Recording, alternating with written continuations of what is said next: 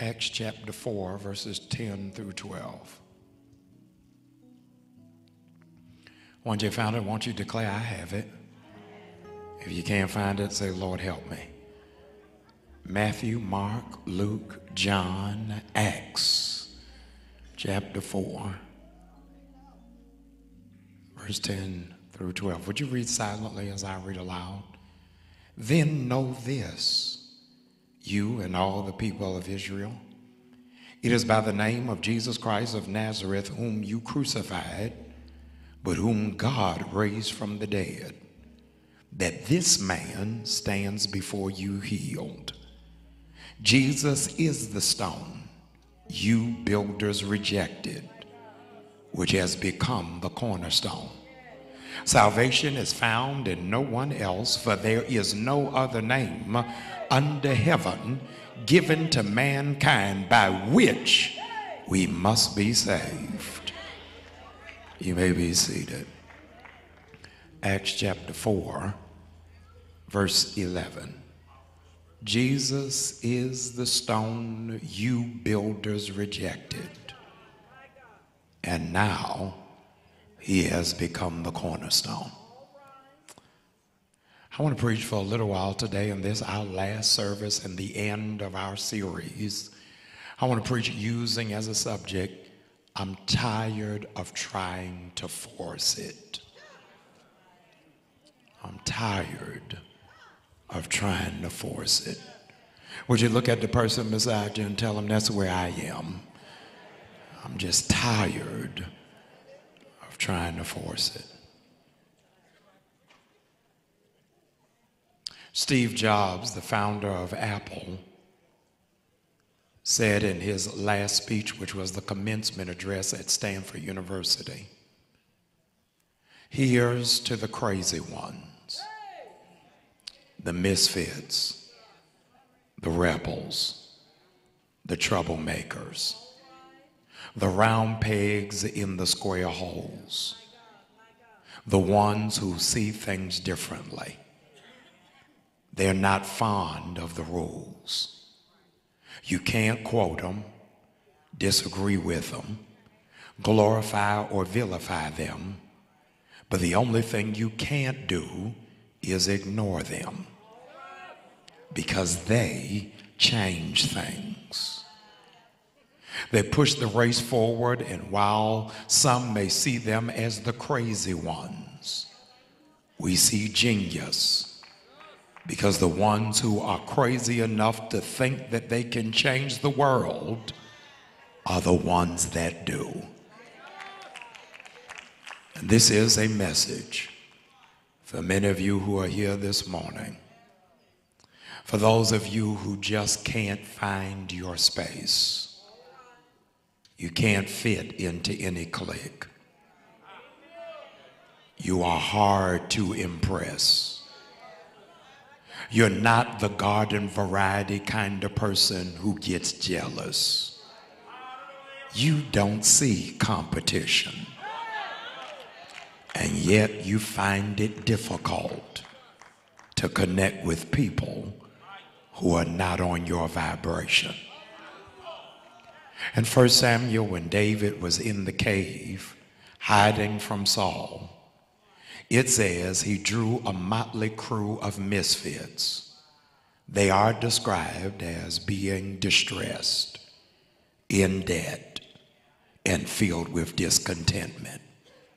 And David galvanized the misfits to come fight his battle. I want you to know you ought to be prepared that who God is going to help you link up with may be quirky in their demeanor. They do not fit the normatives of a Eurocentric standard of beauty. They are not trying to assimilate with the main culture. They don't do anything in order to be validated. And you really don't know how to take them because you're not used to genuine love. These are the misfits. I want you to write this down. It's going to blow your mind. I want you to think about it even after this worship encounter is over. Here's what I want you to write down. The hardest thing you can ever do in life is not be yourself. Would you write that down, please? The hardest thing you'll ever do in life is not be yourself. Millennial, somebody tweet that out for me. The hardest thing you can ever do in life is not be yourself. Assimilating to what society suggests is normal can be an instrument of psychological torture. You become an actor on a stage full of pretenders. You pick up activities that align with your acceptance, but not with your passion. You wear clothes that are not consistent with your taste or body type. Regrettably, we live in a culture where to be different is an act of risk. When you are not living your truth, you end up dying a lie. A great black woman in the civil rights struggle said, "It is not what they call you, it's what you answer to." Because you have refused to acknowledge you are a misfit, you have been forced to maintain outdated friendships. Because you will not come to peace with being a misfit, you have to choreograph conversations that are light and trivial and leave you with a headache. Because you do not acknowledge you are a misfit, you are a voluntarily, intentionally commit psychological suicide and die to your own genius. Because you don't acknowledge that you are a misfit, you do everything that is appropriate to appear sociable, even when your smile is awkward and you are really at peace being alone. Kendrick Lamar said, "All my life I had to fight." So a lot of your time ends up being spent by people you would rather not be bothered with, because family members make you feel like there's something wrong with you because you cherish being alone. And so they keep forcing you, when you gonna have a family, when you gonna have kids, when you gonna settle down. And in the back of your mind, you saying, why? To be miserable like you? I don't want to live up to somebody else's standard of what happiness is supposed to look like when it is that I'm miserable. Claude McKay, that great Harlem Renaissance writer, wrote the poem, "We Wear the Mask." And many of you are wearing a mask because you hide that you're a misfit. While everybody else enjoys going to movies, you would rather go see a play. Most people enjoy restaurants, but your pleasure is cooking up new recipes for yourself, even if there's nobody to taste it. They spend hours on Facebook, but you would rather have your face in a good book. The radio is inundated with trap music, but you best relax to jazz, Afro punk, and worship songs, and you turn it up in your own car, even if nobody else understands the groove. It's because I like it and you don't have to co-sign.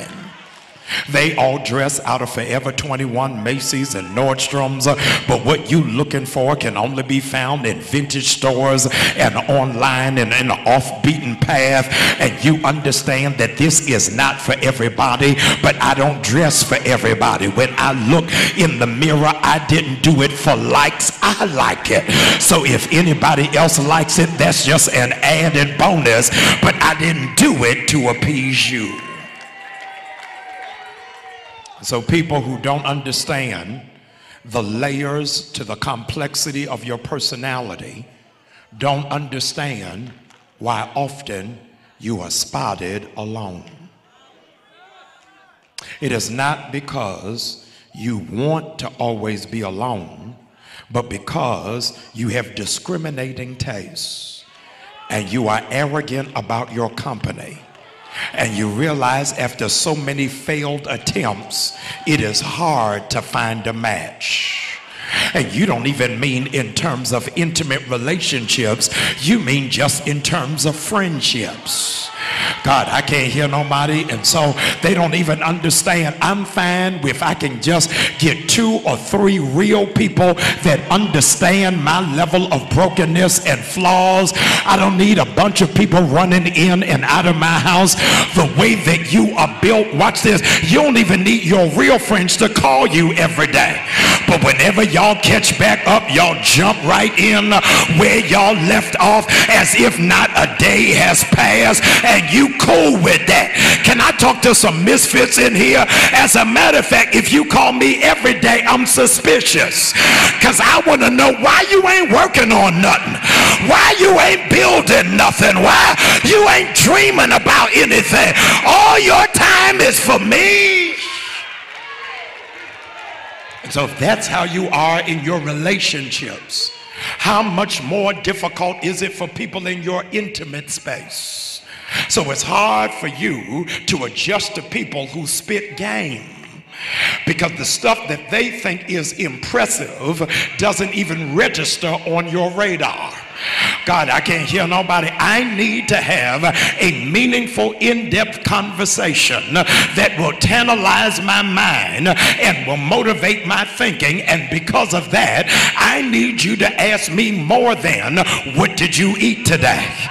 I can't hear nobody. I am of the mind frame. I don't want to sit in the car and debate for 20 minutes what restaurant we gonna go to and do the exact same thing every Friday, Saturday, and Sunday. I need somebody that can stretch the elasticity of my experience and say there is something more. I'm talking to real people who find no delight of walking through a mall 3 hours when you broke.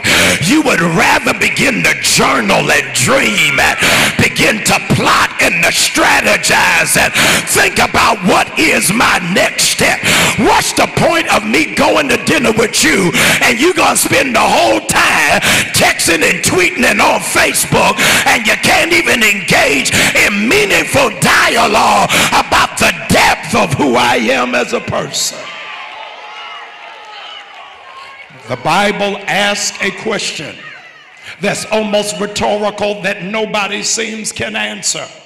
And that question is, how can 2 walk together unless they agree? I need you right where you are. Would you shake your neighbor by the hand and tell them, I agree? Hallelujah. Come on, shake it like you got a strong handshake. I agree. Now here's what's crazy, y'all, is they don't even know what they just agreed to. But let me now fill in the blank. They just agreed everything you prayed for is getting ready to come to pass. They just agreed that your enemies are going to be your footstool. They just agreed that everything God put in your heart is getting ready to be in your hand. I dare you to grab that neighbor real quick and tell him, you better come into agreement with me. I agree that the worst is behind and the best is yet to come. And I got too much for me to walk by myself.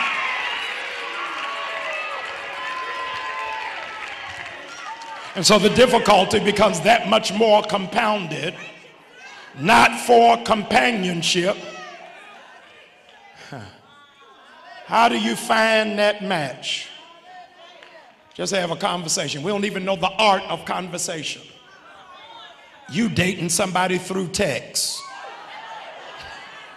Oh God, I can't hear nobody. And when the phone rings, you think something is wrong because you don't even know the sound of their voice. Elbow the person beside you, say, do you hear him preaching to you today?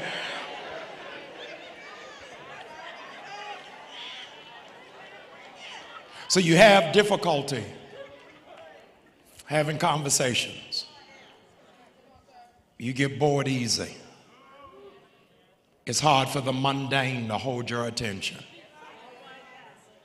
You become irritated by those who have no drive. God, I can't hear nobody in here. It gets under your skin when all they talking about is love and hip hop, and I can't hear nobody in here. I don't want to see another picture of J-Lo. I want to know, what are you doing to change the dimension of your own existence and your own reality? And if you're not taking me up, you pulling me down. I need to know, can I find a match that can hold conversation, that can hold my attention, that can hold my spirit? And in all of that, trying to find a match when the Bible told me through a warning label, do not be unequally yoked. God help me in here. So you don't mind going out with me but can't pray with me? God, I can't hear nobody. You comfortable sleeping with me but praying with me is too intimate? God, I can't hear nobody in here. You can take me to eat, but you won't fast with me, not for one day. It's hard trying to find a match. Can you imagine then how much more is the difficulty for those trying to find a kidney? I know I backdoored you. For those looking for bone marrow, how much more difficult is it for them when they realize they are the misfit? Because the kidney is only working at 60%. How do I find a match? Black people consistently find themselves at the bottom of the totem pole when it comes to health disparity. We're already prone to the kidney-destroying illnesses of diabetes and high blood pressure. And although organ transplants can occur between races, matches are very difficult to come by from people who are not from your community. Dr. Marquette Faulkner of Meharry Medical School in Nashville, Tennessee, said if more African Americans signed up to be organ donors, their chances of receiving a match would improve. But black people are dying from curable diseases because too many in the community won't give.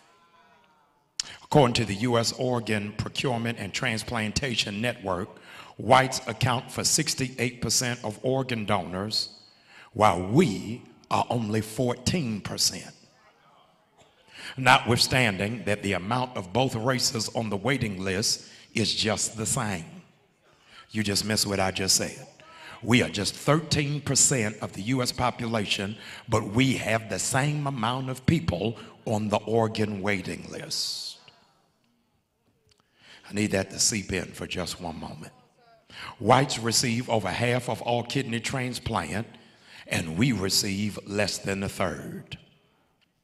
Diabetes, which is the leading cause of kidney failure, overworks people's kidneys until they wear out, and high blood pressure damages the small vessels in the kidneys, and they're no longer able to function. So we are dying in large measure, hear me, not because of Trump, but because of what's on the menu. More of us are dying at the hand of fried food than because of the Klan. Y'all not saying anything.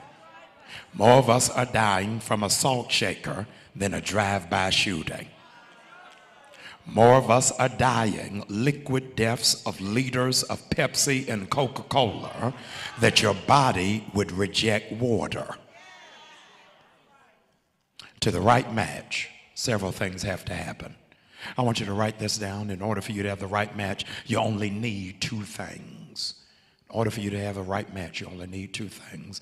And I pray that this will help you long after this day is over. I want you to share it with your family, with your friends, as I believe it will, in fact, be an emboldened benefit. The first thing that you need in order to have the right match, I want you to please write this down, is blood type. Everybody say that with me, blood type. All right. To have the right match, you have to have the right blood type. There are 4 different blood types. Write this down. You're going to be the smartest person at work tomorrow. 4 different blood types. O, A, B, and AB. Oh, those of you that got GEDs with me, 0, A, B. Y'all will get that later. And AB are the 4 different blood types. Most popular is O. The rarest is AB. Those of you who come under the canopy of Christianity, your blood type is C. Pastor, you said there were only 4. O, A, B, and AB. Yes, but if you're under the canopy and the covering and the vow of Christianity, you got another blood type, which is C. That is the cross. The blood of the donor, I need you to write this down, the blood of the donor has to match the blood of the recipient. I'm coming. I said the blood of the donor has got to match the blood of the recipient. Y'all are slow. Y'all gonna get it in a minute. I said the blood of the donor has got to match the blood of the recipient. Last time for the slow class. The blood of the donor has got to match the blood of the recipient. Here comes my grandmother. What can wipe away my sin? Nothing but the blood of Jesus. What can make me whole again? Nothing but the blood of Jesus. Can I talk about it? It reaches to the highest mountain and it flows to the lowest valley. Elbow the person beside you and tell them, don't make me start talking about the blood. Hallelujah. I need 50 of you right through here. Would you just say it out loud? The blood, the blood, the blood. I'm telling you, when you're getting ready to get into a car accident and you feel like you getting ready to lose control of the vehicle, all you got to do, the blood. I can't hear nobody. When you getting ready to walk in that courtroom and it looks like the odds are stacked up against you, you better start calling for the blood. I told 930 when the death angel was passing by, when they put the blood on the doorpost, then death could not come in the house. I dare somebody to lay hands on yourself and say, thank you for the blood. It was the blood that covered me. Hallelujah. So when he died, watch this, whatever was in me was already in him, because the blood type of the donor has got to match the recipient. The reason why I give God glory is because when he died, he already knew I was trifling. He already knew that I was broken. But in spite of what other people think they know about me, he died for me anyway. The Bible says that while we were yet sinners, he died for me. I know this is old school storefront preaching right through here, but I need somebody in the room to look at your neighbor and say, what saved me was not a degree.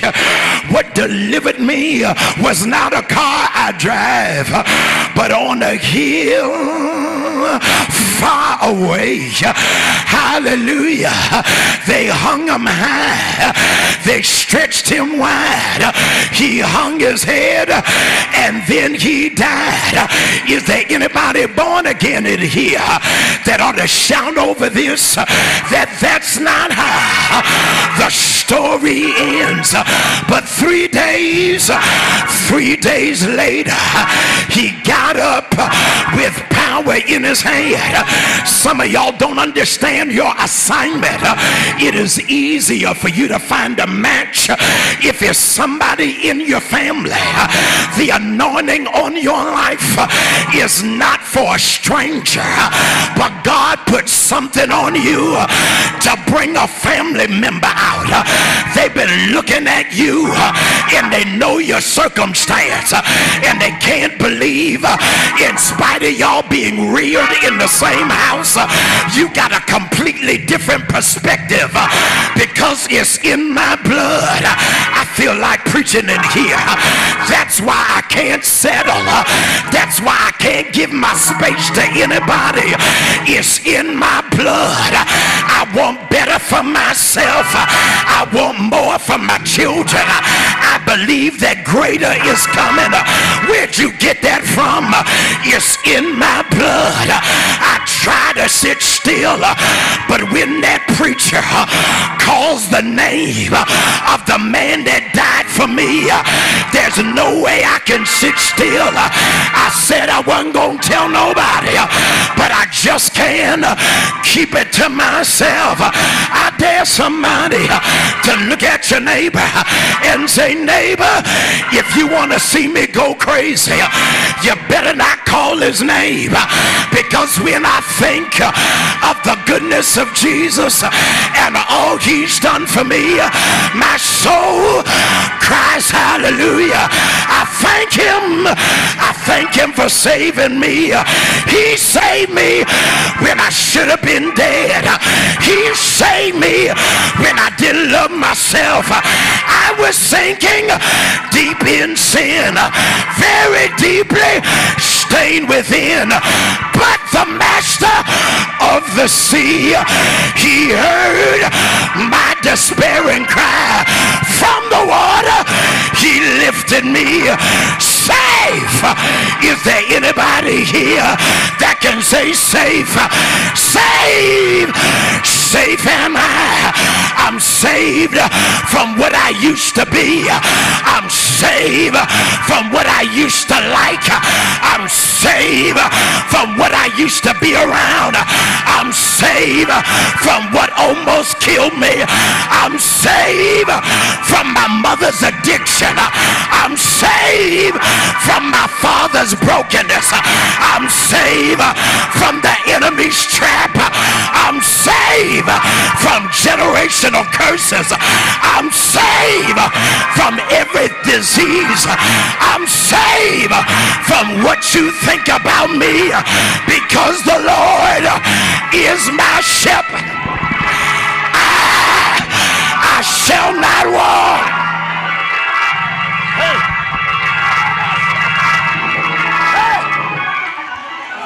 Give somebody a high five and tell them I'm saved. I'm saved. Be seated, please. I'm saved. Oh, glory. I'm saved.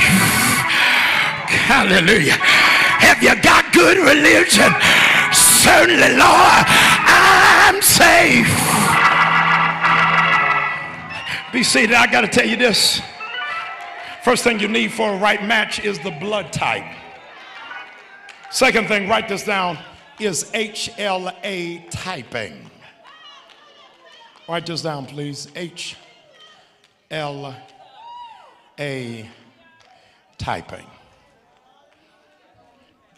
HLA typing is human leukocyte antigen. And that is a tissue typing. Antigens, watch this, are proteins on the cells of the body. There are over 100 different antigens, but you only need 6 to have a match. Here's what I want you to have, is you have 3 from each parent. 3 from your mom, 3 from your dad. In order for there to be a match or a higher probability, here's I need you to have this. In order for you to have a match, you have to carry, I want you to have this, you have to carry, in order to have a match, you both have to have the same substance. And many of you are sick because you keep getting connected to people who have no substance. The Bible says that iron sharpens iron. And the reason why you are burnt out is because you got to have strength for your whole circle. God, I can't hear nobody. So you spend all of your energy encouraging them, pouring into them, coaching them, and nobody pours back into you. So they don't understand why you hit a brick wall and you don't feel like being bothered. I like all of y'all. I really love you. I want the best for you. But I'm trying to ask God, when is somebody going to pour into me? Because I'm sick of always being a pitcher and I can't find nobody that's a cup. My prayer for you this year, I need you to lift up that hand, please. I feel glory coming. Thank you, Holy God. My prayer for you is God is going to connect you to people with substance. Hallelujah. You got enough superficial and shallow friends. I need people in my life that's going to push me to dream, that's going to want me to want more for myself. God, connect me to somebody who got, I already know I'm cute. I already know I'm attractive. You got anything else you can say about me? I need something with substance.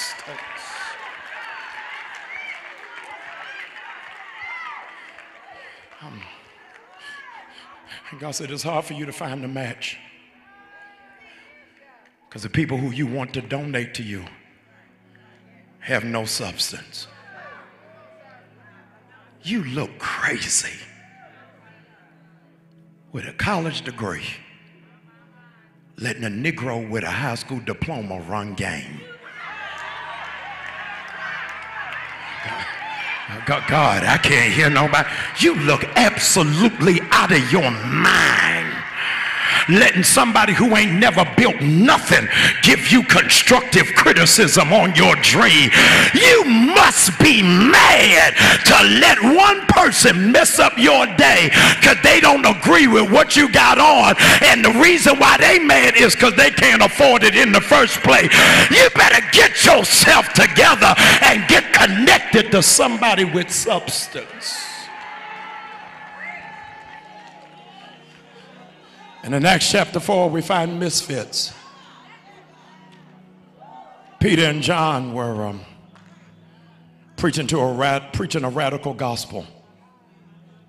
And the gospel that they're preaching is so radical, it's not preached in the synagogue. And they are arrested. I want to say a word to just some of you that can handle it. You know you are a misfit when the church don't know what to do with you. God, I can't hear nobody in here. You got a call on your life, but you don't need no microphone. I need real people. You know you anointed, but you ain't got to sit up front. And church folk don't know how to handle your anointing. I need to hear this. Peter and John didn't get arrested at the mall. They didn't get arrested at the supermarket. They got arrested at church for flowing in a gift that the church was not used to. God, I can't hear nobody. I'm talking to some real people in this room. I hope y'all will be honest. We like that. Come on, y'all been with me for a minute. I love God, but I'm getting sick of church. I love his word, but I ain't got the patience for politics and being in your clique and in your circle. God, I need you. Keep all of that. I'm beginning, there's something wrong with me because I keep going to church, looking for something and I can't find the match. God help me, because I need substance. And can I talk to misfits in the room? I got to bar myself from becoming cynical. God help me, because I'm sitting there and I ain't feeling nothing, and I'm seeing people shout over nothing and rejoice over nothing, and in my spirit I'm saying, when they gonna say something? When they gonna really minister to the need and address the issue? God, I need substance.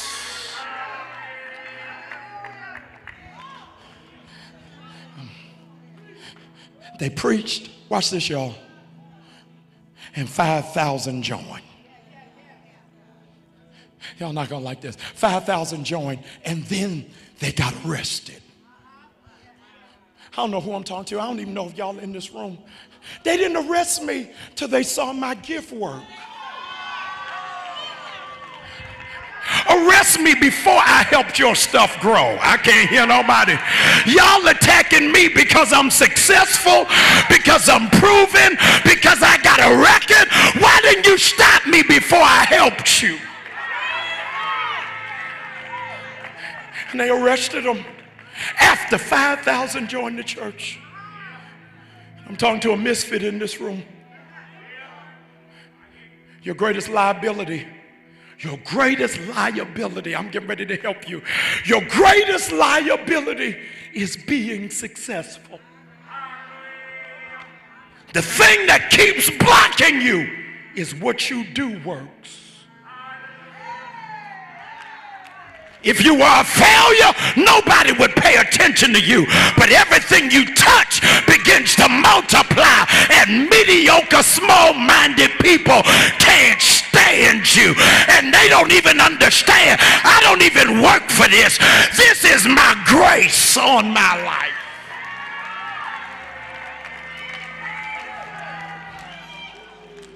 I wasn't trying to show nobody up. I wasn't trying to embarrass nobody. I wasn't auditioning for your position. I was being me. And being me, here's your shout, works for me. And every time I'm myself, I always see results. So if you can't handle it, get over it. I gotta be who God has called me.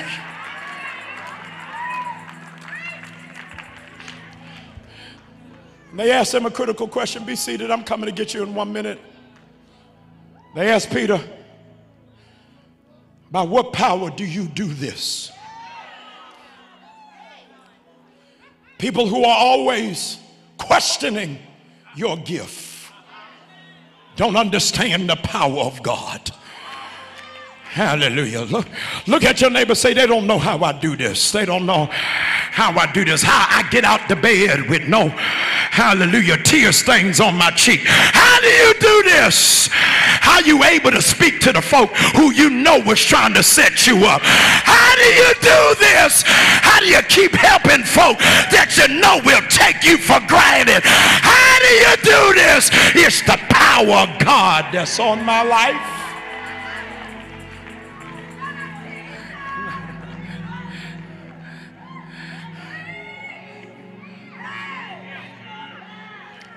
They don't know how you're raising them kids. They don't know how you got run over, but you still look like a runaway model. God, I can't hear nobody. They got no idea how it is that you such a great mom but never had an example. They got no idea how you are that groomed and that graced with no formal education. They got no idea how you keep your house up good when you were raised in the projects. How do you do this? Power of God is on me. And he says in verse number 9, if we're being called today to ask how we got a lame man back on his feet, please know what my source is. I'm only able to do it through Jesus. I want you to be seated just for 2 minutes. I'm going to let you do whatever you want in 3 minutes. Be prepared to be questioned, because the anointing on you is so heavy that it's getting ready to impact other people. And that's when you are a real threat. If everything you did was only to the benefit of you, the enemy wouldn't pay any attention to you. But God said, just for 800 of y'all that will receive the word of God from your pastor, this is the year you are going to become a target. God, I can't hear nobody.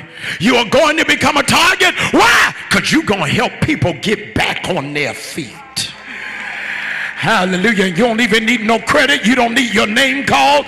You don't need any recognition. And here's your best shout. The people who you're going to help first are the people in your family that despise the ground that you walk on.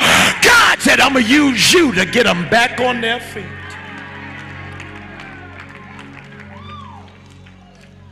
because you didn't even know I was the misfit. And he says, empowerment, be in good company. I want you to be in good company because if you're anointed, you're not by yourself. Being ostracized, being rejected, being marginalized. Don't think that it's just you. The apostle said they rejected Jesus. Said, he is the cornerstone that the builders rejected. God, I wish I had a church right through here. They really thought they could get it done without him. And just when they were getting ready to finish, they said, we missing a piece. We need the cornerstone to keep this together. And I'm speaking to those of you who today are being delivered from the spirit of rejection. God told me to tell you, you are the cornerstone. And it ain't gonna be finished until they include you in the project. God, I can't hear nobody in here. I want to take just one flashback. Those of y'all that are old enough to watch The Color Purple, you remember Celie talking to Mister. Y'all remember that, don't you? She lifted up that crooked finger and she said, I may be black. I can't hear nobody. I may be ugly. But until you do right by me, nothing good is going to happen for you. And I believe for the misfits, get ready that it don't matter what you look like. It don't matter your background, your mistakes, until they do right by you.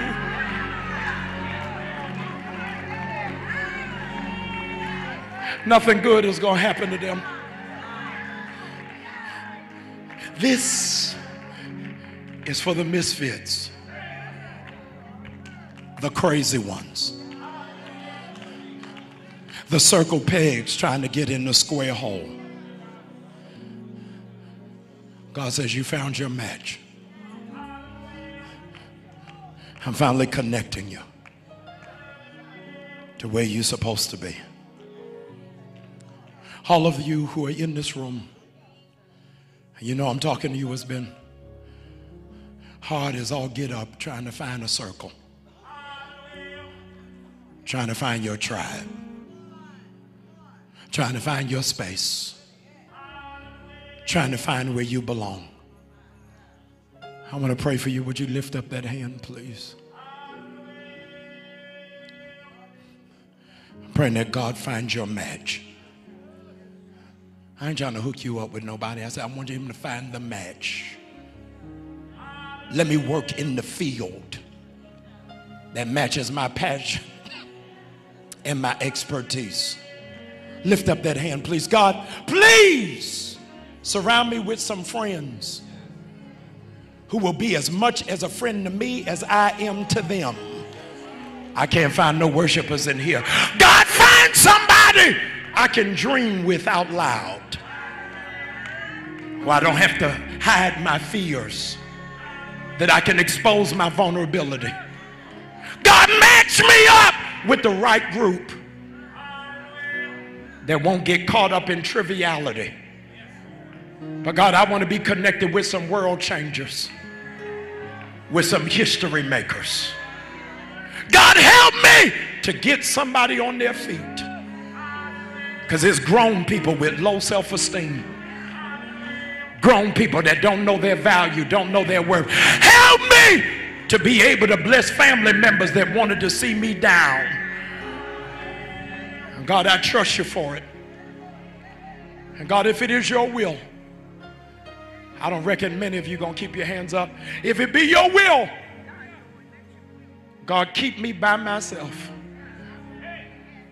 until you reveal the right match. I don't have the tolerance to waste any more time.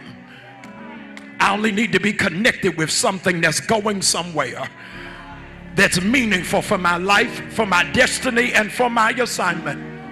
And those of you, your faith is connected to my faith. All of the misfits in the room, do me a favor, please. Open up your mouth and give God your best sound of thanksgiving. can't hear anybody. I said, open up your mouth. Come on. For the brave ones, the creative ones, the imaginative ones, open up your mouth. I want you to stand to your feet, please. You're fearfully, you're wonderfully made. In the Garden of Eden, there were a lot of creatures. Kangaroos, reindeers, rhinoceros, raccoon. And something was said over Adam that was spoken over you. Here's what I want you to know. What was said over Adam is spoken over you. It's not that you can't get nobody. The Lord said to Adam, and I looked and saw, here it is, nothing suitable. And a lot of you have exchanged availability for suitability. God, did y'all hear what I just said? Just because they're available don't mean it's suitable. Because you've got an assignment over your life. You got a call that God is calling you to.